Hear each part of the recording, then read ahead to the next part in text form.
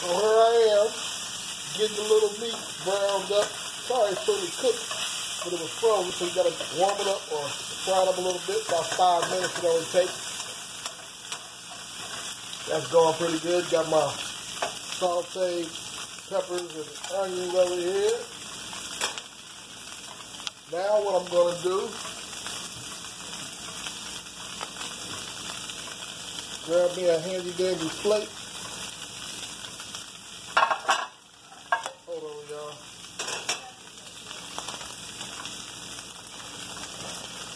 Get me my tortilla shell. Put it in the microwave. About 20 seconds.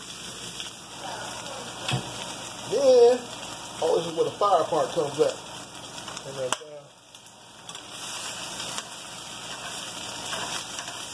when that comes out the microwave, this is where I want to melt my cheese. I've got me some white cheddar.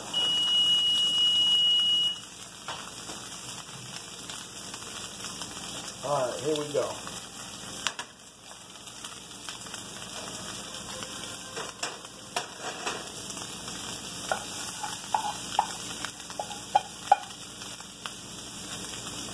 Put my onions on there first. Onions and peppers. Now I'm going to take my cheese, my sliced white cheddar, place it on there.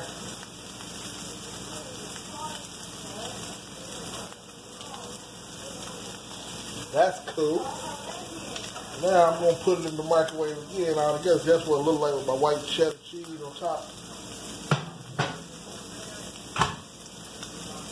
Put it there about 30 seconds.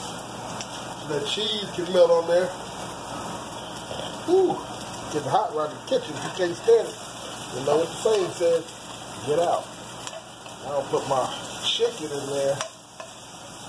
Nice and fried up. Oh, that's gonna be nice, y'all. Then what I'm gonna do, top it all off. Get my little Chipotle ranch that I bought. That's gonna be sweet. And we out. Alright, people. See how that looks all lovely like that? Now I'm going to top it off with a little bit of dressing, the Chipotle ranch.